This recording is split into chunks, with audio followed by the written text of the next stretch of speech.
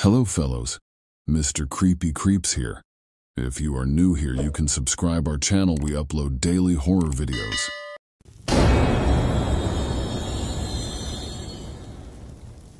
The sly grin of the pale face shone in the moonlight. The man held out his thumb on the side of the road, a thumb that seemed unnaturally long and pointed. His skin looked as white as a sheet of paper, and his grin spread from ear to ear. His eyes watched me passing, like two dark oil spots shining under the street lamp. I did not pull over. I didn't even talk to the man.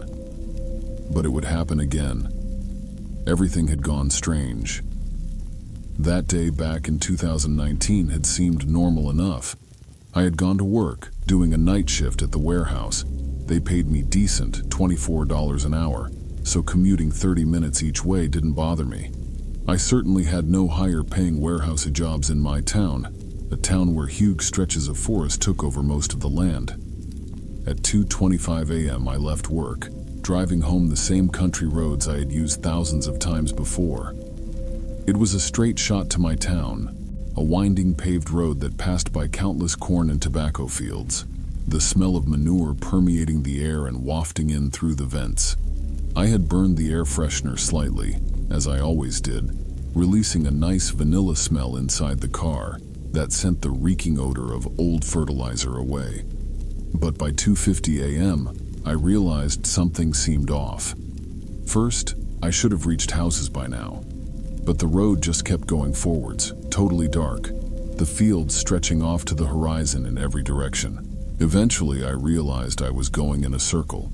I saw the same massive dead tree on the right, its bare branches reaching up into the cloudless sky. I considered turning around and trying to go back the way I came, but I knew I had to be on the right road. So I kept going forwards, and after a few minutes, I saw the hitchhiker for the first time. His skin looked totally white and bloodless, thin and papery as it stretched across his strangely inhuman face. His grin seemed to stretch from ear to ear, and I saw his long, twisted thumb extended when I passed. Like hell I'm picking him up, I said to myself, turning on the radio. But I checked the rear-view mirror a few times, my heart seeming to beat too fast in my chest when I did, and I saw him staring in my direction, still smiling broadly. His limbs seemed thin and twisted, too long, the joints bending in ways and areas that a human limb shouldn't normally go. He wore a plain khaki shirt and khaki pants. I didn't realize it at the time, but that was the uniform for jails and prisons in the area, at least for lower security inmates who didn't require the bright red or orange jumpsuits of potential escapees or those suspected or convicted of extreme crimes. The streetlights flickered as I looked back, strobing quickly, casting the silhouette of the man in an eerie light. With every strobe, I saw his face transforming, the smile fading into a scowl of pure hatred and insanity. I drove faster, trying to get away. 5 minutes later, I saw him again in front of my car. The road went straight, but somehow, he had gotten ahead of me again. The lights flickered faster all around the road, and his smile had returned, though looking even more menacing than before. His teeth looked too sharp, and there seemed to be far too many of them in that inhumanly wide mouth. As I drove slowly past him, my heart hammering in my chest, the whole world went dark, and I slammed on my brakes. The lights on my car had just cut out, as well as the street lights, and the ambient light from the stars and moon was non-existent under the thick, black clouds covering the sky to the horizon. I heard light footsteps against the pavement of the road. My engine still ran, but even inside the car, the lights had gone out. The radio turned off and the gauges stopped working. Something felt wrong inside the car, and not just in the mechanical sense. There was a feeling of dread. As the streetlights and gauges and radio all came back on at the same moment, I saw the man in my passenger seat. That eerie grin still spread across his face. The door had never opened or shut as far as I knew or heard. It seemed like he had just teleported into the car from his position near the passenger door. But perhaps that was simply a trick of my mind and the darkness. Perhaps. "Thank you for helping me," he said in a low, mocking tone. "You don't know how many people just drive past and refuse to help their fellow human beings in a time of trouble." "What do you want?" I asked in a low voice, whispering the words. I wished I had a knife or a can of mace or something that would give me an edge. I felt naked. "I just need a ride to the next exit, my friend," he said. "This isn't a highway," I said. "There are no exits. It's just a random country road, and I'm not even sure I know where I am.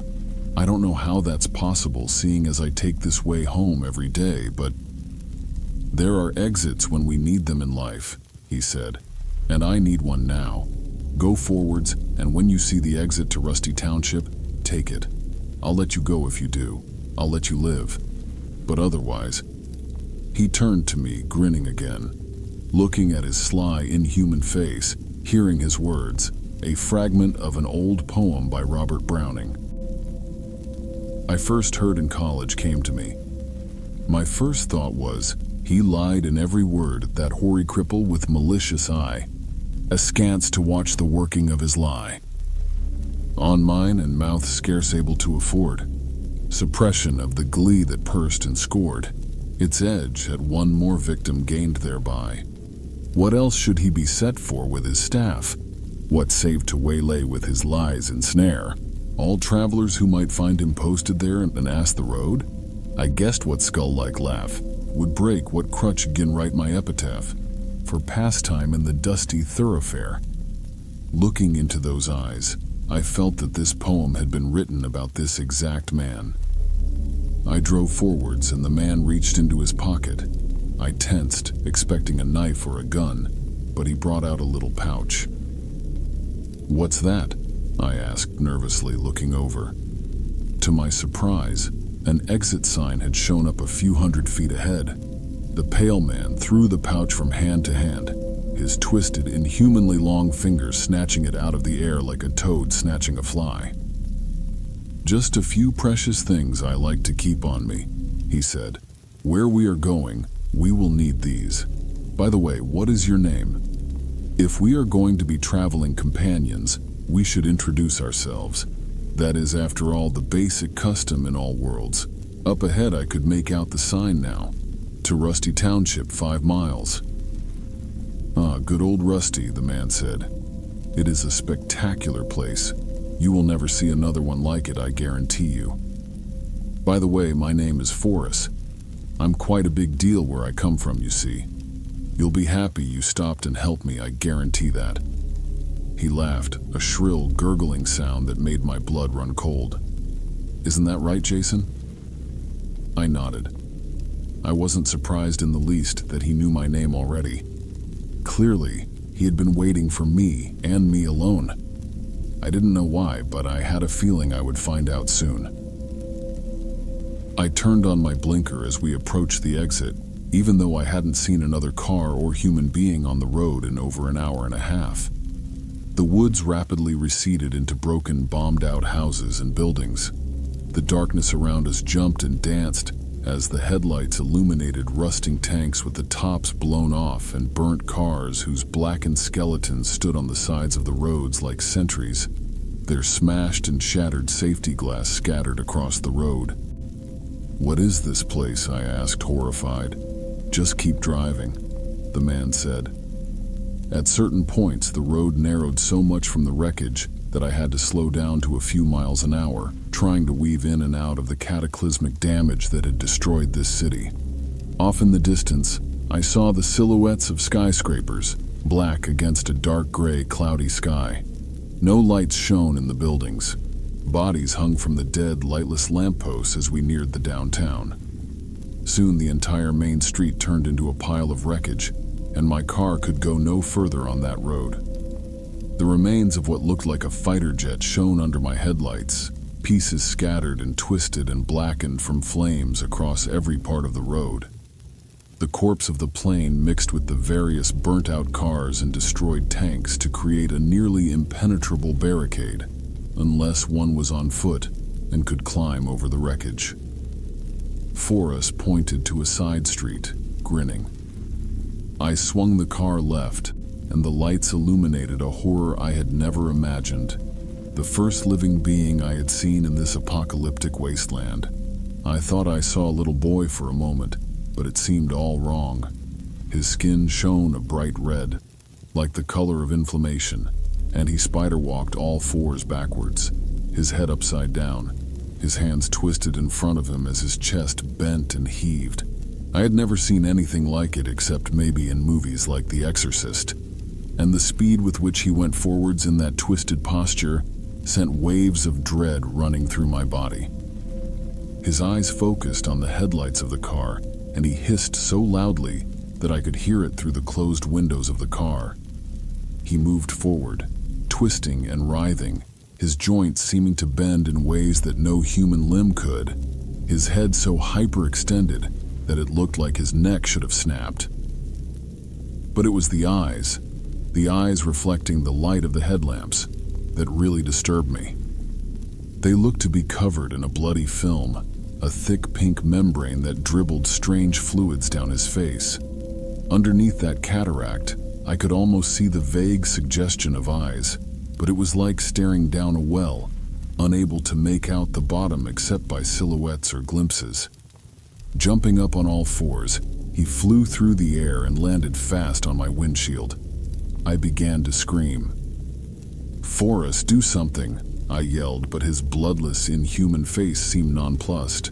I saw, in the photographic awareness of a massive adrenaline spike, he still had his little pouch in his hand. Sighing, he opened it up, untying the drawstring. I heard little clicking sounds coming from inside. Looking back up, I saw the boy's face almost pressed against the windshield, staring directly at me.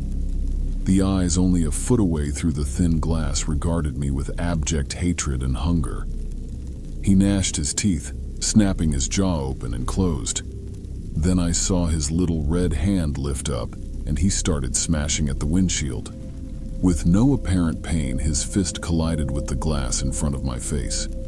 A circular dent appeared, the loud thud making me jump so high I nearly hit my head on the top of the car. Cracks spiderwebbed out. He raised his hand again, punching hard, furious, spitting and hissing. Coming back down, I heard the windshield give way when he hit the same exact spot again. As if in slow motion, I saw the web of cracks lengthen and thicken when the safety glass shattered, sending the debris flying all over me, Forrest and the inside of the car. Forrest no longer smiled. His scowl made him look totally demented. The pouch had opened, and from it, he drew a pebble, no larger than a pencil eraser. The pebble seemed to radiate colors and light, almost like opal, but the light in this stone seemed to come from within it. The rainbows of colors shimmered within the stone, constantly swirling and combining. The boy began to reach into the car, and I started shrieking. His fingers looked broken and twisted, and I saw his nails had turned black, with crusted blood and dirt showed deep underneath them.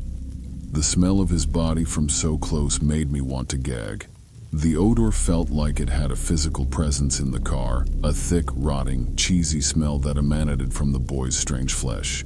Forrest grabbed the hand just as it neared my throat. The bleached hand of Forrest snatched it in a blur, moving faster than humanly possible, and with a terrible crack, I heard the bone snap as he twisted the hand backwards until it nearly touched the boy's arm. The bone splintered and snapped through the skin, sending drops of dark crimson blood flying in every direction. After a moment of utter silence, the boy let out a wail that shook the car. I covered my ears as the rest of the glass in my car shattered under the deafening cacophony. "God, shut him up!" I tried to scream to Forrest, but I couldn't even hear my own words. If it went on much longer, I felt certain my eardrums would explode. I clamped down tighter around my ears, but at that moment, Forrest pulled the boy by his broken arm towards him and raised the colorful stone to the boy's face. With his other hand, he grabbed the boy's throat and choked, closing off his windpipe. My ears rang in the sudden silence. My boy, Forrest said in a fatherly tone, smiling. This is the wrong car for you to attack. He squeezed tighter, and the boy's already crimson face went an even darker hue. He tried to claw and bite at Forrest, but the boy rapidly lost strength. As the boy died, Forrest raised the strange, iridescent pebble to the boy's mouth.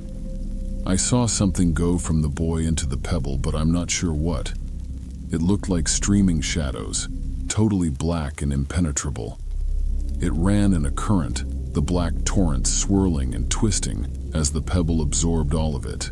The boy seemed to lose substance, his skin sucking in on his body, his flesh evaporating before my eyes. By the end, he looked like just a desiccated skeleton with dried, papery skin. Forrest threw him forwards easily, the light body arcing through the air and falling on top of a blackened motorcycle laying on its side in the middle of the street. I looked over and saw with both wonder and horror that the pebble had changed. Its formerly opalescent quality had gone, and now torrents of black and dark crimson swarmed in the stone, still twisting and moving constantly, but without the beautiful iridescent light it had earlier shown. What is this place? I asked, the only thing I could think of. I didn't expect Forrest to answer truthfully. I knew he would probably kill me as soon as we got to wherever we were going. But he surprised me and told me a story that I would later confirm to be true. I told you this is Rusty Township, he said, in the country of Victoriat. It is a rather long story, I am sorry to say, and I don't have time to tell you all of it. I can give you, what do you call it in your world, the Cliff Notes version. Okay, I said uncertainly. He looked down at the pebble, still in his hand, and with a dexterous flip of his fingers, threw it in the air and watched it land perfectly in the little open pouch in his other hand. He tied the knot and put it back in his pocket, turning to me and grinning. It is a rather funny story, he said. I mean, at least to me. A few billion dead, and the rest refugees in a dying, unrecognizable world. He laughed at this. I guess it all started with a man called General Matheson. He took power in Victoriat in a coup from the democratically elected government during a period of hyperinflation and crippling unemployment when the people rioted and the homeless covered every street. The citizens of Victoriat supported him, by and large, because the conditions seemed so terrible that they thought it couldn't possibly get any worse. Ironic, in a way, isn't it? So General Matheson started fixing the economy by starting wars. A wartime economy required countless tanks, soldiers, planes, missiles, and everything else, which caused new jobs to appear. He bombed the Kingdom of China, stating that they had taken legitimate islands in the South China Sea from Victoriat's ally in the region. Meanwhile, back at home, he also began recruiting men for the running of camps and the rounding up and murder of all undesirables.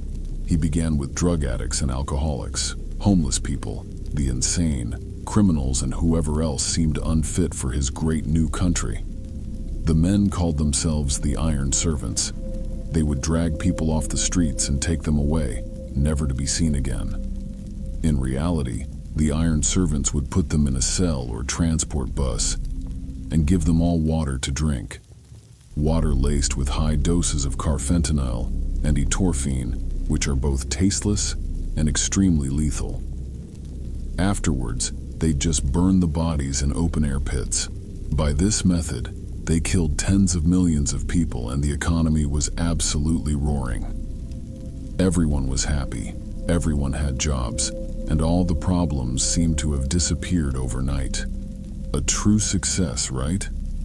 A happy ending. Well, not exactly. It turns out the Kingdom of China had developed a strange new bomb, not a nuclear one, but one that used antimatter as the explosive material. It had a far stronger yield than any hydrogen bomb ever developed, or so they predicted. But antimatter was so expensive and hard to produce that they had no trial runs. They took the first bomb and dropped it over Victoria's center, near the city of Rusty Township, where we are now.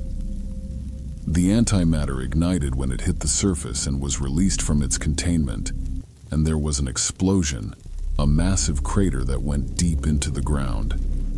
A black mushroom cloud went high into the clouds, and the ground shook. But when the smoke had cleared, it seemed the antimatter bomb hadn't had nearly as much yield as projected. Most of the city still stood, but that crater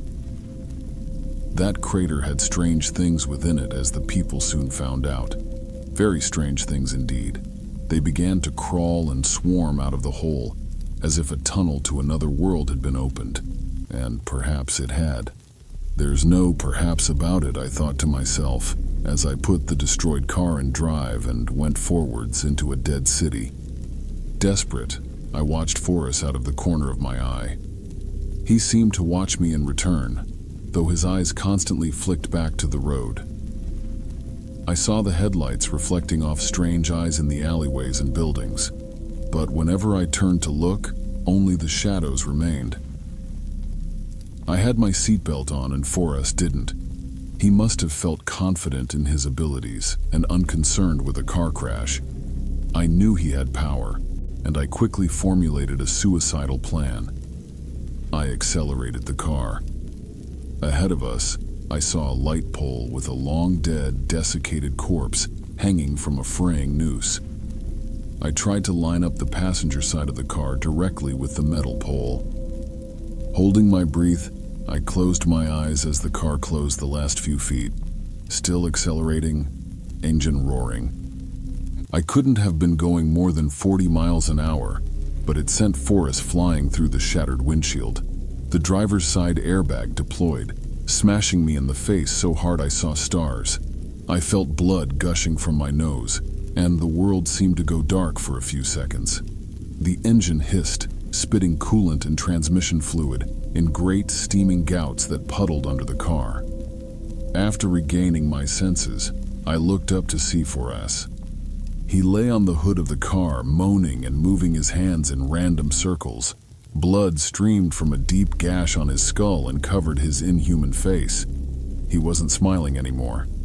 Stumbling, my fingers trembling, I undid the seatbelt and opened the driver's door, falling on the cracked pavement below.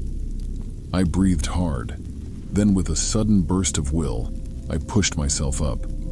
Forrest still grunted incomprehensible sounds, apparently unaware of where he was. I heard him repeating the same nonsense over and over. He said, clenching and unclenching his twisted fingers. I thought of just choking him then and there, while he was seemingly weak and defenseless. But I didn't know how defenseless he actually was, even in this weakened state. Moreover, I had no idea how to get back to my world, and killing the only being who I felt sure knew the way might backfire spectacularly, dooming me here for the rest of my life. I decided to book it as fast as I could and leave him there. Bleeding on the crumpled front of the car, I started walking fast, stumbling slightly as a sharp pain ran up my leg.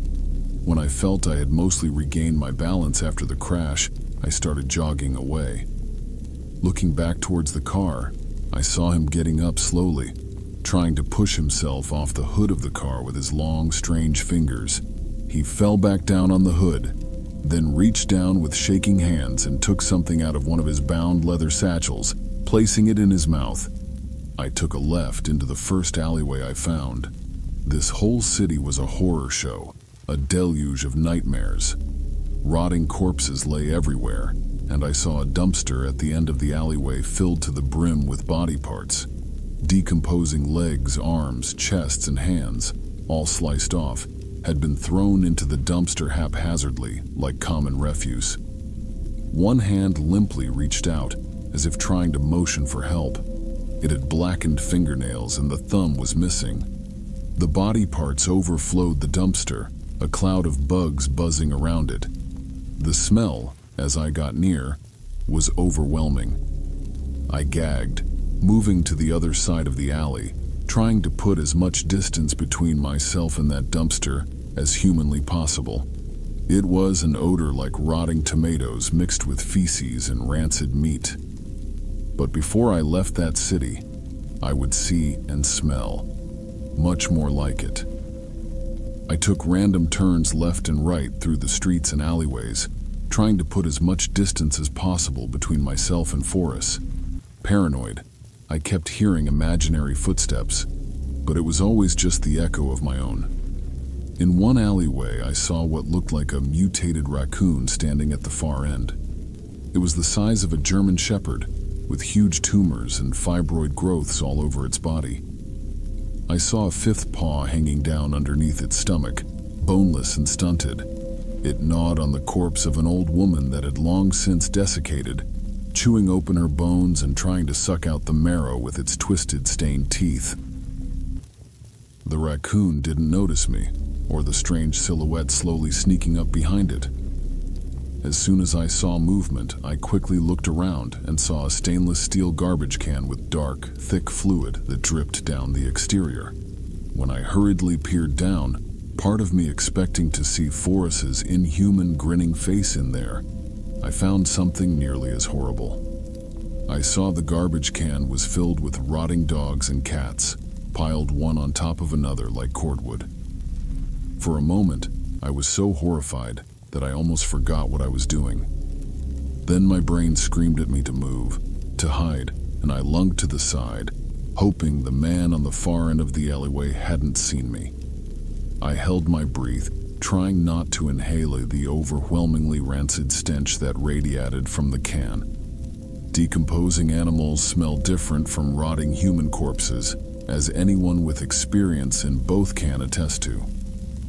Rotting corpses always had more of a rotten tomato smell combined with a sewage smell, compared to the musky odor that mixed in with the putrefying meat of a dead animal.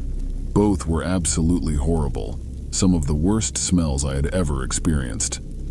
At first, I thought it was some sort of deformed monster with irregular growths and fibroid tissue standing out all over its body.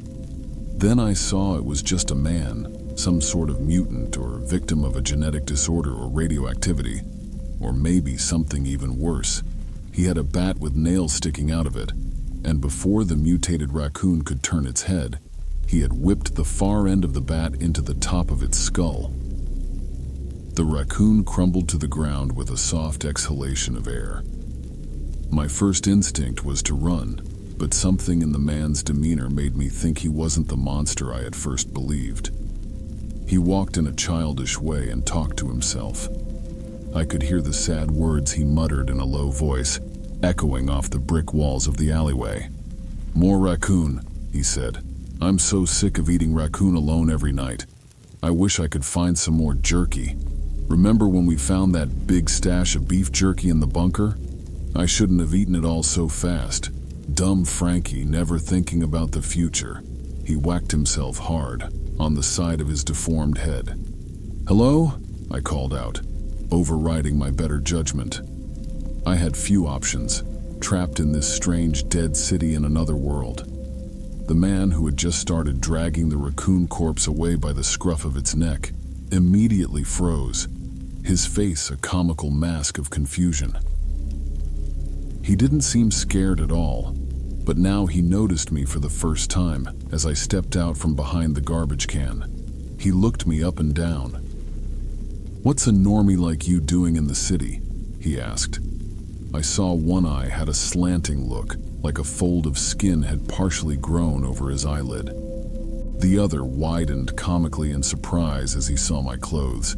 "You look like the ones who come through the stairway. Never turns out good, I'll tell you. They don't know what they're doing, coming down those stairs." He dropped the raccoon's body and quickly strode over to me, moving much faster than his size would suggest. He put out his huge, scarred hand. I stared at it for a moment, confused. Then I reached out and shook it. I felt his iron grip crush the bones in my hand and tried not to wince. I looked at him closer and realized he looked similar to the Elephant Man, except far more solidly built and mobile. He had the same strange growths emerging from his face and body, however. They didn't hide the bulging muscles underneath. "I'm Frankie," he said, smiling, showing his few remaining teeth. "I used to live here with my family." He motioned to the destroyed ruins of the city around us. "But after the bomb, My mama, she disappeared. I miss her so much. I keep looking, hoping I'll see her again, but I don't think she's here anymore. I think I'm all alone now." He looked like he was about to cry. I had no idea what to say. "I'm Jason," I said. "I'm sorry about your mother, Frankie. Do you know your way around this place?" His sad expression evaporated, and he smiled again, the corners of his mouth forming a partial smile, which seemed as far as he could move them. It made me feel sad to watch him. He had a sense of innocence and friendliness that contrasted heavily with the hellish conditions surrounding him. He seemed like he was mentally somewhat slow, but he also had a sense of confidence in his ability to survive in this apocalyptic wasteland, which I admired. "Of course, didn't I say I grew up here? There's a building near here, very strange though. It changes often. The passageways move around, the doors switch places, and it leads down very deep. I don't go down to the bottom." He shuddered. "It's filled with horrible things." I was about to respond when I heard a strange humming noisy. It sounded ethereal, almost like a gong or a singing bell, and yet the sound also seemed to get into my bones and made my eyes water. Even now, a few years later, my eyes water just thinking about it. It was one of the most jarring and horrendous sounds I've ever heard. Frankie's eyes widened in horror. He dropped the raccoon and grabbed me by the arm. He ran towards the street. As soon as we came out on the street, my breath caught in my throat. One of the largest buildings I had ever seen stood there, the color of polished silver. I saw windows spiraling around the exterior of it, like the stairs on a lighthouse. Looking up, I couldn't even see the top of it. It seemed to simply fade into the dirty gray clouds above our heads. "No time to look now," Frankie whispered, a tone of urgency in his voice. "Come on." He pulled me forward to the other side of the huge street, across 12 lanes of cracked concrete and rubble. He ran into the shattered glass doors of the massive skyscraper. I heard shards of glass and rusted nails cracking underneath my steel-toed shoes, and I was glad I had come from work and hadn't been wearing sandals. That humming seemed more insistent, higher-pitched and closer. I turned to look quickly, and I saw Foras coming out of the alleyway, a look of fury and hatred twisting his bleached white face. His eyes blazed, and he kept snapping his head to the left and right, almost certainly looking for me. As he got closer, the humming grew louder, and I saw him holding the same pebble he had held to the demonic boy's face as he had died. Though teeny, it gave off a strange black light that threw twisting shadows over the rubble and ruined buildings outside. I realized, with horror, that he was using it as some sort of tracking device to find me and very likely kill me. He still had dried blood staining his face, and I saw fresh drops running down his scalp. He ignored them and, like a bloodhound berserk with the scent of its prey, moved forwards towards me. "You need to hide," Frankie said urgently, and he pointed at the corner of the lobby. I saw a hatchway sitting open. "The bunker. Let's go." Without any more urging, I sprinted towards it. Frankie went down first, and I followed. As I poked my head out, reaching up to grab the hatch, I saw Forrest only feet from the shattered glass doors of the skyscraper. As quietly as possible, I lowered it, pulling out my phone to shine some light, and I turned the steel wheel, locking us inside. I used the light to catch up with Frankie, who seemed to know the tunnels so well that he could navigate them in the dark. He turned his deformed face towards me, smiling and excited, a childish glee evident from his expression. "He won't be getting through that," Frankie said. "That's a bomb door. It was built for the big ones, the H-bomb and the antimatter one." "What is this place?" I asked. "They call it Sanctuary," he said. "There's an entire underground town in here. This is where General Matheson used to run his government from. It goes up 200 stories. How do they build it so big?" I shook my head. I don't know, I said. So do people live down here? He frowned at the question, thinking for a long moment. Then his eyes widened. People? He asked. No people. Okay, I said. No people. So what does that mean? Well, he said, other things do like to live down here. It's a big place, you know. Even I haven't explored most of it. But sometimes the pigmen get in here. And the snakes. I usually run when the snakes get in here. He shuddered. What kind of snakes? I asked. Like, rattlesnakes? His expression stayed stoic for a long moment as he considered the question. Then he began to laugh, a sound like a child amused by a dirty joke. You mean those little ones with the rattle on their tail in the deserts? He said, still chuckling. No, I mean snakes, usually about my height, and as long as... He pointed down to the end of the tunnel, a few hundred feet away. I groaned. Some people also think General Matheson lives under sanctuary, he said. But the tunnels further down run for hundreds of lengths, you know. I didn't know what a length was, but when he explained in his slow, plodding way, I figured out it meant about half a mile. Or so I guessed anyway.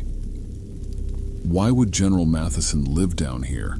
I said, genuinely curious now. The story Forrest had told me had intrigued me. It reminded me of certain events that had occurred on Earth. My Earth. Though nothing nearly as catastrophic as this.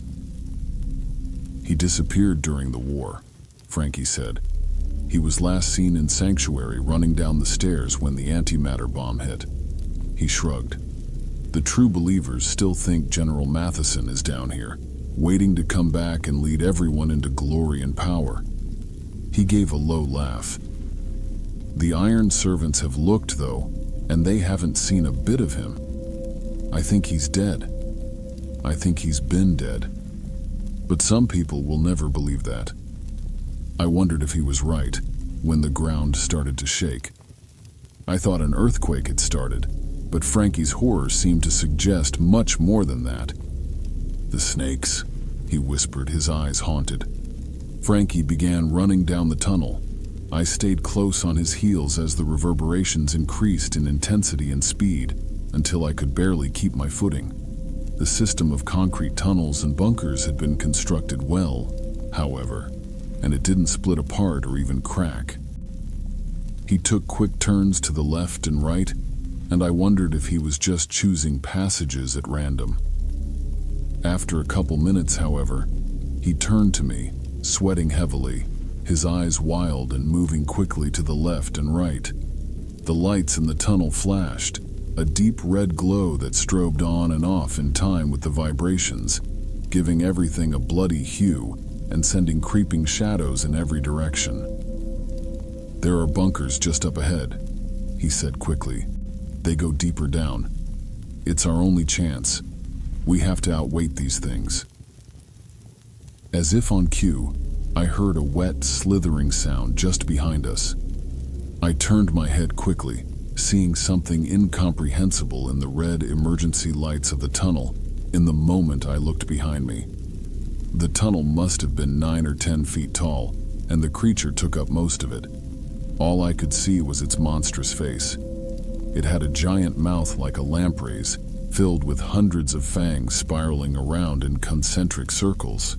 Embedded in spongy black skin, the mouth never stopped moving, the teeth moving in and out as the flesh pulsated and quivered. Even after all these years, thinking of that mouth sends chills down my spine. I saw no sign of any nose or ears on the face of the creature. The skin on its body, a shiny silver color, constantly rippled as the sleek muscles of the snake worked feverishly underneath the surface. Its eyes met mine for a brief moment as its massive body slithered around the corner, dark slitted pupils staring down at me with reptilian coldness. It quickly blinked, the eyelids closing in from the sides, rather from the top and bottom, the leathery membranes flicking closed and open in the space of a moment. Then it rolled its eyes up into its head, showing only whites and a bloody film at the bottom, and gave off an ear-splitting hiss. I turned back around, seeing I had fallen behind Frankie. He frantically sprinted ahead, the scars and fibrotic tissue on his body not slowing him at all. The tunnel shook all around us, and I nearly tripped from the constant vibrations. The creature stopped its hissing, cutting it off suddenly. It had sounded much closer, but I dared not turn my head again. I could feel the tunnel shaking faster and faster as this behemoth closed in on us, and the entire complex gave off eerie groans as countless more filled the other corridors. I was hyperventilating and knew I couldn't keep up this pace for much longer. I would soon collapse or fall, and it would shred me apart in that strange alien mouth. No one back home would ever know what happened to me. At the last moment, Frankie pointed to the left. With an athleticism I wouldn't have thought possible from his scarred body, he lunged through the door, face first. Caught by surprise, I started to turn towards the door, but my right foot slipped. I felt it all happening in slow motion, my adrenaline spiking. I expected to feel those hundreds of teeth on me at any moment. Twisting my ankle, I pushed myself towards the door. A sharp pain ran up my right leg as my foot slid out from under me. At the same time, I jumped. As I flew through the air, I could see the snake, and I realized it was only inches behind me. It looked like a grotesque subway train about to run me down, its two white, rolled-up eyes like headlights as it gnashed its teeth constantly. I went through the threshold, feeling a pressure on my back right leg, the one that had betrayed me at the critical moment. I thought my entire foot had gotten ripped off for a second. Then, I landed on the concrete floor, simultaneously rolling and taking the brunt of the impact on my shoulder, and looked back. My shoe was gone. I started laughing, thanking God that it had only gotten my shoe. The massive, endless body of the creature kept moving past us, its reptilian muscles working furiously as it pushed itself forwards at breakneck speeds. But we had escaped. Laughing and smiling, I jumped up, then winced when I landed on my right ankle. I looked down, seeing it was swollen but not badly damaged. I likely wouldn't be doing any more running, however. Frankie smiled at me as I danced around like a lunatic. "We're alive, holy shit. We're alive," I said. "I can't believe it." "You lost your shoe," he said, frowning, still breathing heavily. "Well, luckily, there's clothes and stuff in some of these tunnels. They were supposed to be for the people in the city in case the enemy used the H-bombs on us, but none of them ever got a chance. By the time the antimatter bomb had finished going off, the city got filled with things like that." He pointed at the snake, whose massive body still hadn't finished passing. I wondered just how massive it was. I shuddered slightly, thinking of hundreds of those things moving around the tunnels. "So where do these bunkers lead?" I asked. He didn't meet my eyes. "Horrible things lay at the bottom," he said. "I've never gone down to the deepest level. It leads to the pit of the skull. No one who has ever gone down has come back." "The pit of the skull?" I asked, raising an eyebrow. "Who makes these terms up?" He shrugged. "The Iron Servants used to go down and try to clear things up after the bomb," he said. "Most of them died. Then the government started recruiting teenagers into the Iron Servants. Most of them died. But they did manage to explore the places first. They put it on TV during the collapse, showing, 'This is what the Kingdom of China has done to you,' and trying to rouse the population towards war. But the war was already over. We ended up giving them the H-bomb, and they gave us this." He motioned around us. "So what happened to the ones who didn't die?" I asked. "Are they still around here?" Frankie didn't look comfortable with the subject. "Well," he said, looking like he wanted to try to find a way around the question. Then he sighed. "I guess you could say they were changed." "Changed?" I asked. "Like what? You mean like mentally? Like they had trauma?" He laughed at that, doubling over. "Mentally?" he asked. Trauma? No, nothing like that. He wiped a tear from his eye. If it was something like that, who would care? Not me. We all have trauma. No, they were affected by something dark. When they came back, some of them were partially skinned alive. You could see their skulls, and they were hungry, drinking blood constantly and ripping apart bodies with their teeth. They still had on their uniforms, most of them, but they weren't human anymore. Whatever they had seen in the pit of the skull had made them demons. And that's why no one goes down to the pit of the skull anymore. Well, not the only reason. There's more than that down there. This world sucks, I said, feeling homesick. Frankie nodded. Yeah, it does, he said, lowering his head sadly, his scarred, fibrotic shoulders slumping. But this is my home. This is all I know now. What if I could get you out of here? I asked. What if I could take you back to my world? He shook his head. No, I won't leave it behind. This is where my friends died and my mother and father. I think they died here too. This is where I belong, and maybe when I die here, I'll see them all again. Maybe they will be waiting for me on the other side and they'll say, Frankie, we missed you, welcome home. I could have left here 100 times, but this is what I know. He sighed heavily. Well, we better get moving. The tunnels outside still shook and vibrated with the passage of the snakes. Eerie echoes of clanking steel and shaking concrete ran through the complex. Okay, so where to now? I asked. He pointed down the bunker. Red light glowed on steel walls about 10 feet apart. Metal benches had been fused together in the corner.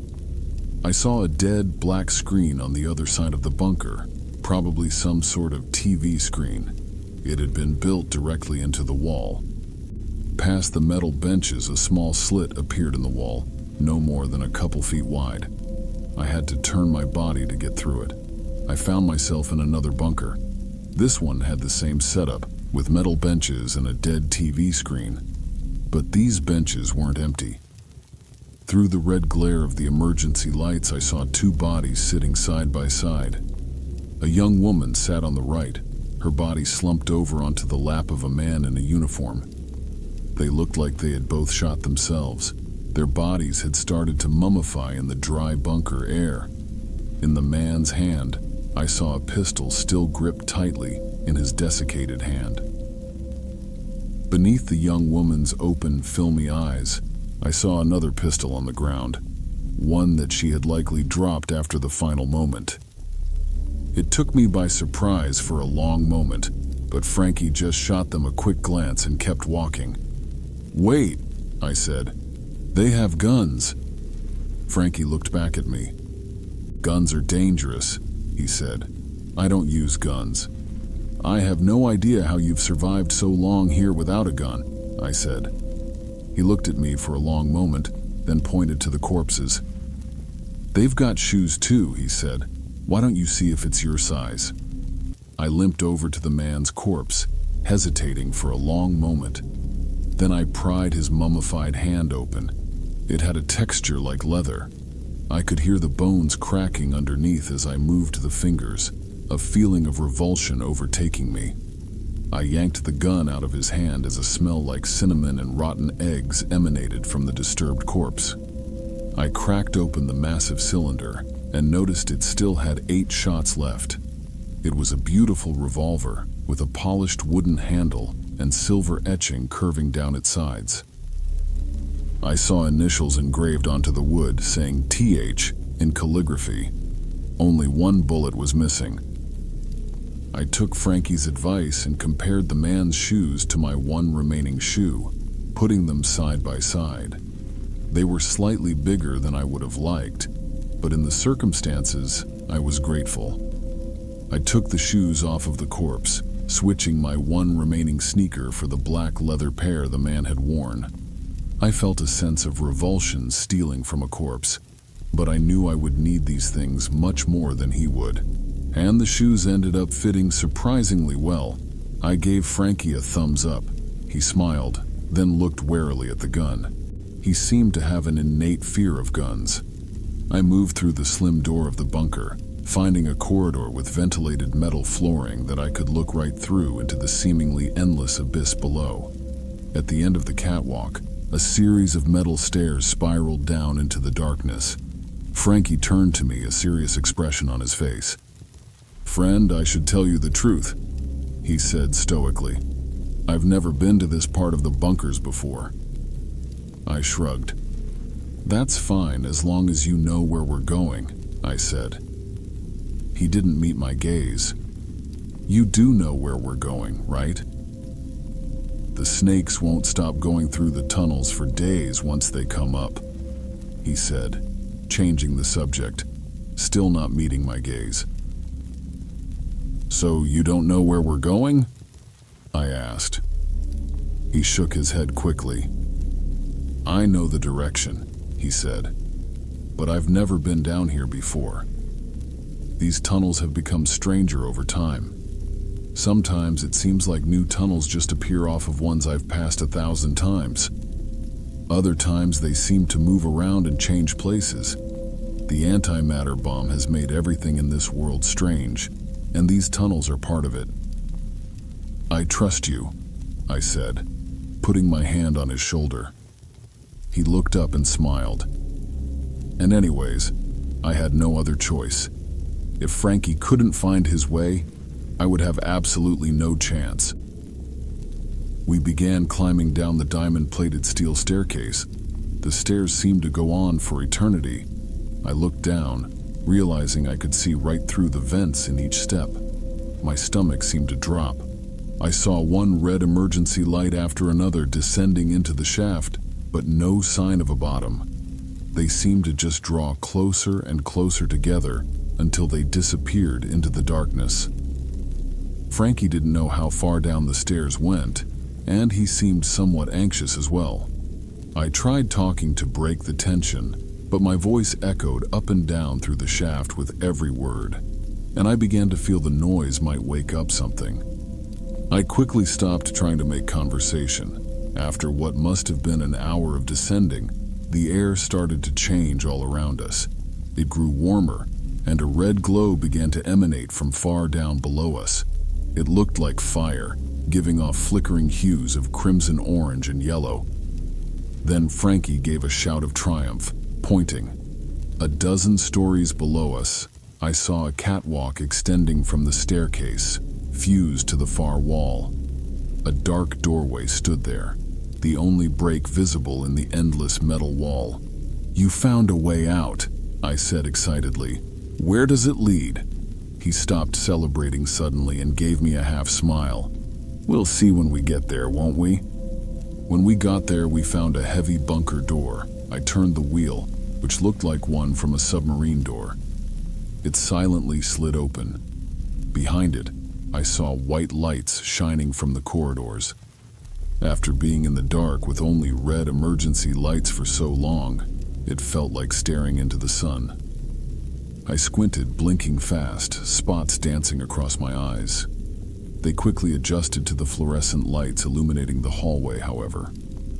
Underneath the glaring light, I saw dozens of bodies, a macabre show to welcome us to this new part of hell. They were mostly women and children, and they looked like they had tried to flee towards the door we just came through. Their bodies all faced towards the door, some of them still reaching out their pale, bloody hands towards it. Many had their throats ripped out, as if by packs of coyotes, while others had portions of their stomachs and chests chewed open, revealing the organs and intestines underneath. Puddles of blood saturated the floor, and black clouds of flies zipped around the hallway, feasting on the corpses. These bodies looked much fresher than the ones in the bunker. Frankie?" I said. "Just ignore them," he said after a long pause at the doorway. "There's a lot more bodies here than that. Bodies won't hurt us." "But what did this?" I asked. "Who did this?" "If you're lucky," he responded, "you won't ever find out." As if in response to his words, the lights flickered, and a deep, distorted laugh began to echo from farther down the hallway. The lights came back on, and I saw dozens of men beginning to approach, turning the corner, walking calmly towards us. It looked like some had been skinned alive, at least from the neck up. Their skulls grinned at us, a mass of blood and gore. Their lidless eyes stared ahead without blinking, and a green light seemed to spiral out from their pupils. When the lights went out again, I could still see that sickly green light in the air, emanating from the eyes of each of the transformed men.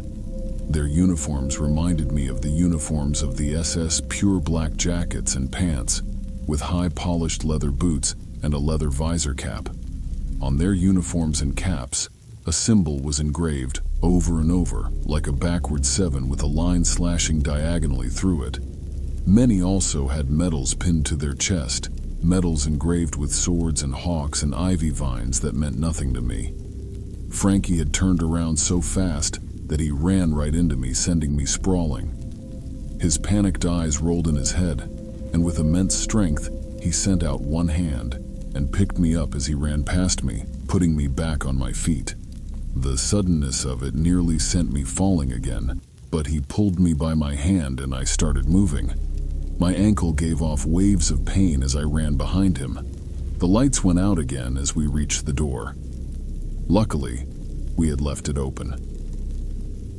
As soon as we were back out on the stairs, I flung the door closed and spun the wheel, locking the abominations inside with the bodies of their victims. A few seconds later, fists began to pound against the other side, rhythmically smashing against the metal. Frankie turned to me and shook his head. "The Iron Servants," he said. "The bodyguards of General Matheson. Those are the transformed ones. I'm not even sure if there's any normal ones left. I haven't seen any sign of them in months. The surviving Iron Servants used to try to do patrols still, as if they had some control over the city. But they gave that up quickly when most of them didn't return after the first night." "So what now?" I asked, feeling panicked. "We can't go back up and that corridor is cut off by those things." "Well, we have to go down," he said. "Let's hope there's another way out before we reach the pit at the bottom." "Is there a way back through the pit of the skull?" I asked. He nodded. "It connects with everything," he said. "The pit has many trails that seem to grow overnight. I've woken up in my room and found doorways that had grown there while I was sleeping. But the pit of the skull is worse than any other part of the city. I'd rather deal with the snakes than the creatures down in the pit." "Have you ever been there?" I asked. He hesitated for a long moment. "I've looked in," he said, his face turning pale. "Once. I never did it again."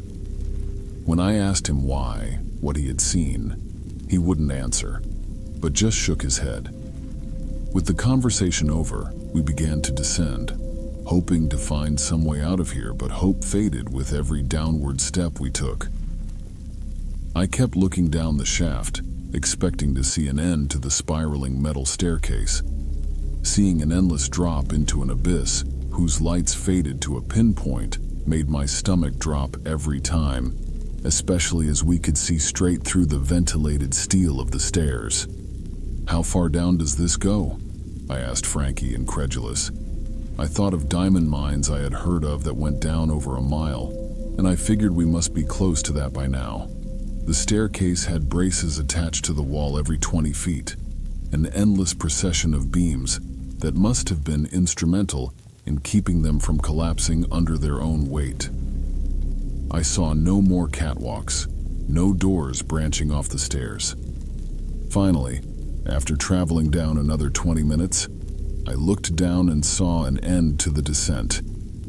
I saw the hard, rocky ground of a cave floor far beneath me, illuminated with bright, fluorescent lights. The beams shone upwards through the shaft, clouds of dust and dirt moving in rhythmic waves through the arrows of white light. I saw a massive sign and benches. It looked like a subway station far below us, with shining steel trash cans and an empty reception desk. "What is this place?" I asked, but Frankie didn't know. I've never been down this far, but I've always found my way in the past. Don't worry, if anyone can find his way in this city, it's Frankie, he exclaimed proudly. Above us, in gold-plated letters a foot tall, read Antonin Dollarhide Transhumanist Center. Behind us, a huge black screen spanned the length of the wall, 20 feet wide and 10 feet tall. As soon as we stepped off the last of the stairs, the screen lit up. It looked like some sort of news broadcast, or perhaps a historical documentary. Looking back at the stairs, I saw some tiny red laser facing sideways on the last step, likely some sort of motion detection technology that controlled the TV.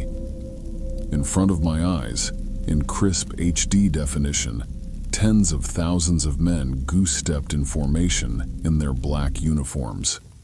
A tall man with cold blue eyes in a snow-white suit with a white visor cap and tall black leather boots stood above them, simultaneously saluting and surveying them as they walked past, his expression grave and confident. His face looked like it had been carved from marble, his high cheekbones and strong chin, reminding me somewhat of the statue of David, done by Michelangelo. The democratic experiment started 50 years ago in Victoria, a woman's voice read out, as military processions continued to show on the screen. Fighter jets screeched above cities in tight formations, like eagles surveying their prey far below. After that, it changed to an image of cheering mobs, tens of thousands of fanatical, glassy-eyed people thronging around the man in white, stretching out their arms towards him and mobbing each other in the process. A line of soldiers in black uniforms held the crowd back from the stage, where General Matheson stood, alone and unsmiling. And what were the results?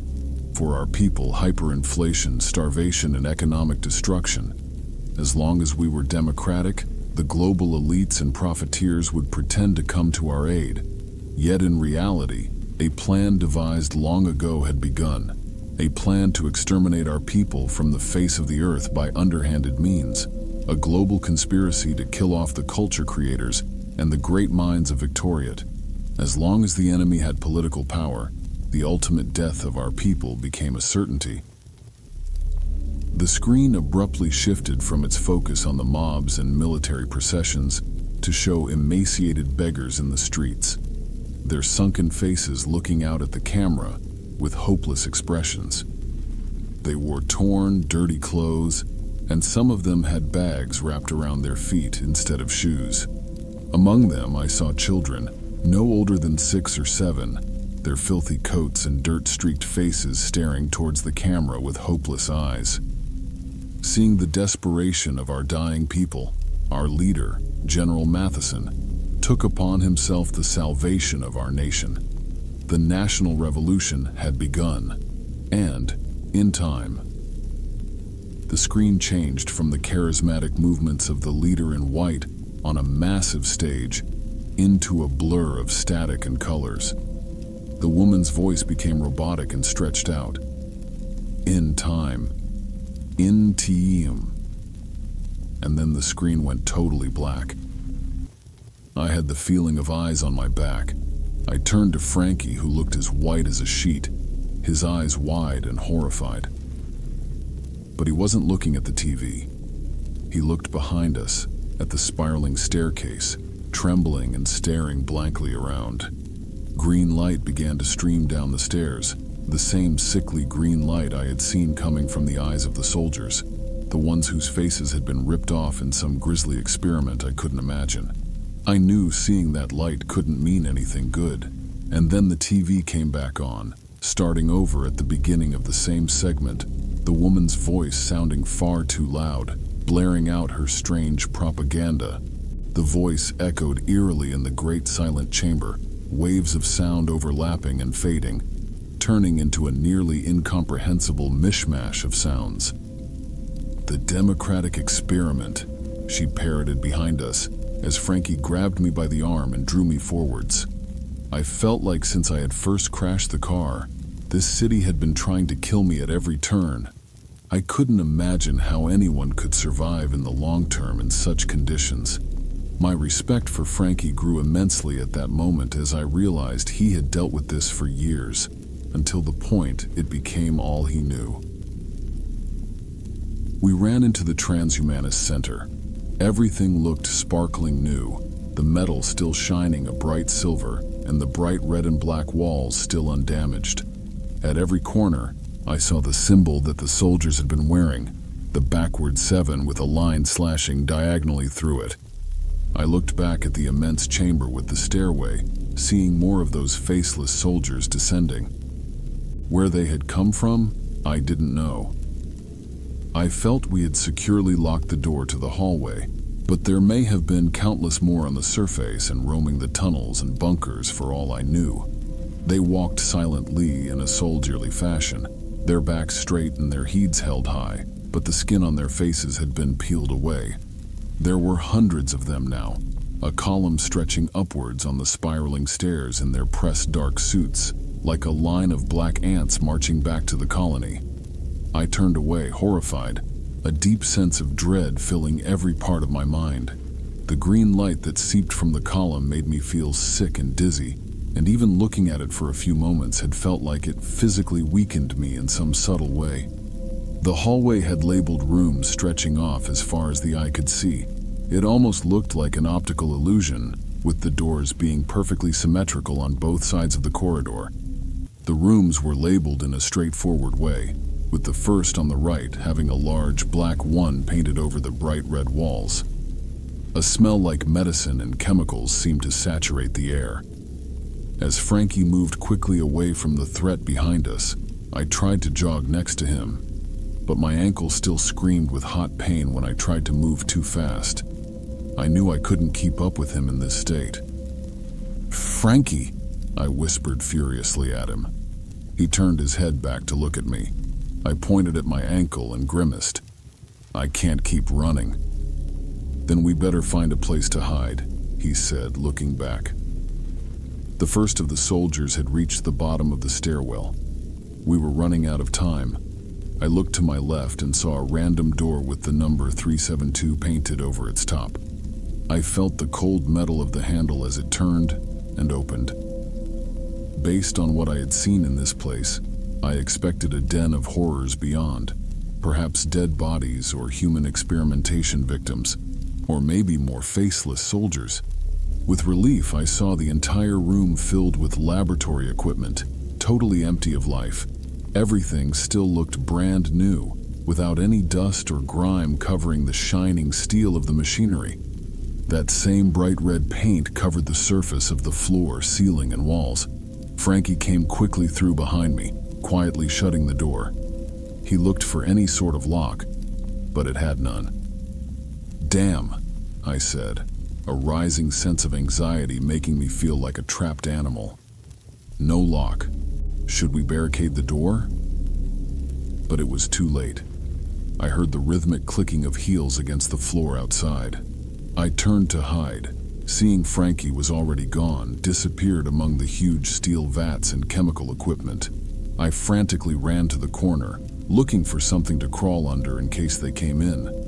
In my hurry, I knocked over a glass cylinder and, in that moment, sealed my own fate. I saw it falling in slow motion, my adrenaline kicking in, but my body couldn't move fast enough to catch it. My hand went out, as if with a mind of its own, trying to grab the cylinder in midair, but it slipped through my fingers.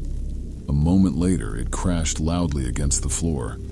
I was breathing hard, staring in shock at the shards of glittering glass littering the floor. Even though this happened a couple years ago, the sense of shock and horror at seeing that cylinder fall still stays with me as one of the worst moments of my life. And it would lead to a hellish experience worse than anything I had yet encountered in this dead city. After a few seconds, I realized that the heels had stopped clicking outside. A few seconds later, the door flew open, and I felt, in my heart, that my life was over. They saw me standing there in the middle of the room like a deer in the headlights. I turned to run. I started screaming. God, no, stay away from me, I yelled. Don't fucking touch me! The faceless men grabbed me, dozens of them streaming into the room, their skulls glistening under the bright fluorescent lights. After a moment, the sickening green light seemed to flow into the room with them, like thunder following lightning. Please, I said, struggling hard. Their iron grip had no yield, and they frog-marched me out. My arms pulled upwards behind my back, forcing me into a bent position.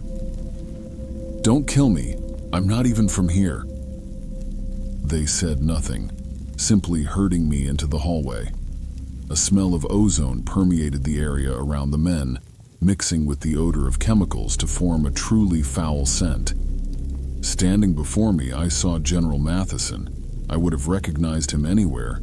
He didn't look like the others, and they still clearly regarded him as their leader. As soon as I found myself in front of him, the soldiers released their hold on me. General Matheson's whole body gave off that sickly light, but his face was intact. His skin seemed to have changed, looking like white marble. Green light streamed from every inch of his body, but his cold blue eyes were the worst. The whites radiated it, and it seemed to stream forwards from his pupils, like rushing water. Just looking at him made me feel sick and weak, as if the light were itself, in some way, poisonous.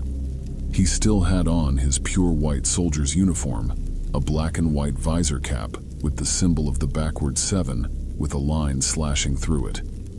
In his belt, I saw a revolver, similar to the one I had stolen and now had hidden in my pants. The revolver. I had nearly forgotten about it during the terrifying ordeal of escaping from the city. I looked back, expecting to see Frankie being frog-marched out of the room behind me, but there was no sign of him. The last of the soldiers left the room and closed the door. They stood all around me, forming a circle.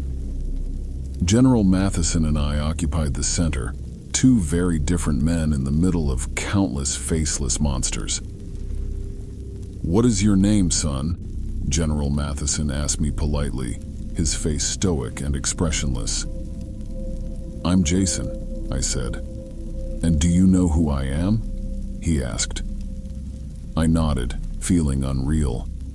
The eyes of the soldiers bored into me, each waiting for a signal from their leader. "That's good," he said, looking away. He appeared totally comfortable, at peace. He had the look of a true fanatic, without morals or doubts, and even in his polite conversation, his face seemed to radiate that lunatic self-confidence. "Please, sir," I began pleading, "I'm not from this world. I came here because I was kidnapped by some madman, some strange mutated guy who brought me here. I don't belong here. I really don't." General Matheson stopped speaking for a long moment. The entire hallway plunged into silence. He contemplated his words carefully, and for a moment, I could see the great statesman he must have been before his conversion into whatever he was now. He certainly was not a regular human in his current state, no more than Forrest or the soldiers. "We don't always have a choice where we find ourselves," he responded. "When I was Prime Minister, the leader of a superpower with the greatest military ever seen, I heard many of the same objections from others, such as when my hometown was carpet-bombed by the Kingdom of China, and I went to the ruins. The survivors asked me why this had happened, why their little city was chosen for such a horrifying scene. I knew it had been chosen because my friends and distant family still lived there. But what could I say? Sometimes Providence puts us in horrible situations so we can grow, so we can harden ourselves and form an iron will. Then we can overcome all obstacles. The struggle itself creates greatness in men. Those who do not struggle in this world can never achieve anything great. This is the eternal law. All those who do not wish to fight forfeit their right to life. In this world, natural selection is the only truth. But I'll tell you truthfully, when I used to sleep, I had constant nightmares of my hometown. I saw the burnt bodies of children on the sidewalks next to collapsed, blackened ruins of apartment buildings, the children still sticking their arms up towards the sky, as if hoping someone would pull them out of the fire. The odor of smoke and charred wood was so thick that I could smell it before I ever got into the place, from a half-mile away with the windows open. In my nightmares, I always found myself with the people I knew, the ones who had died and whose children had burnt alive. We were in the basement of some building, trying to keep the raging fire away, trying to duck down low to avoid the thick black clouds of smoke that billowed through. I remember choking, suffocating, falling over burnt bodies. And then I woke up. This went on day after day, and it reinforced the truth I had known forever, that there are no accidents in the world. I was being shown this so I could further harden myself against the future death and destruction that would surely come. Providence brought you here to us, and Providence chose that city for destruction. Providence chose Rusty Township for the antimatter bomb as well. Everything happens for a reason, so that a new world can arise, like the phoenix from its own ashes. I will always follow the will of Providence, even to the end of my life. He stopped, looking me up and down, then turned and began to walk away. The soldiers flowed around him as he moved through the crowd, like a single mind, opening up a gap and then closing it as soon as he had passed. As he reached the last of the soldiers, he turned. "Take him to the pit of the skull," he said, disappearing as the soldiers closed in around me, grabbing me. They marched me down the hall for what felt like hours. Even in that moment of desperation, knowing I would soon be dead or worse, I felt a sense of awe at what these people had accomplished. I had never seen anything like this in my world. This single hallway stretched for miles and had thousands of rooms branching off both sides. My ankle still pained me, but every time I would slow, a soldier would silently push me forwards. I fell twice, landing painfully on my hands and knees, but they would pull me back up and continue to march me forwards. They never seemed to talk, though perhaps that was just an act. I didn't know whether they were capable of speech or whether they were simply mindless drones, following the will of General Matheson, or whatever had possessed his body and mind.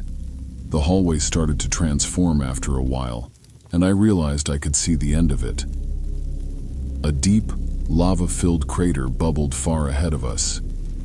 Beyond that, the walls and rooms disappeared into a rocky, cave-like chamber. The orderly, symmetrical construction of the hall ended in torn wood, shattered doors, and melted metal when it reached the end. That same sickly light flowed out through the cavern, much stronger and brighter as we continued forwards. I saw stalagmites and stalactites through the light, like teeth in a rotten green mouth, a mouth that would soon swallow me whole. At the front of the transition from hallway to cavern stood General Matheson, grinning now. As soon as he saw me, he came forward. "The pit of the skull," he said. "This is where the magic happens." He paused for a long moment, looking thoughtful. "You know, I used to be a transhumanist, thinking we could change ourselves into higher beings with genetic engineering and computer chips." He sighed at this, his grin fading. What a fool I was. The true transhumanism is here in this chamber with us, and it is a far more monumental discovery towards the evolution of humanity than any implanted microchip. He made a sweeping motion with his hand. "Here, we have the cure for death itself. This is where the new world will begin, and you will join me in the struggle. You will become one of my soldiers." With my mouth dry and my heart pounding, they pushed forward into the pit of the skull, where my humanity would be drained from me and replaced with something unthinkable. Tears began to flow down my cheeks as I thought of my family back home and thought of all the things I wanted to do in my life. I felt, in my heart, I would never escape this place.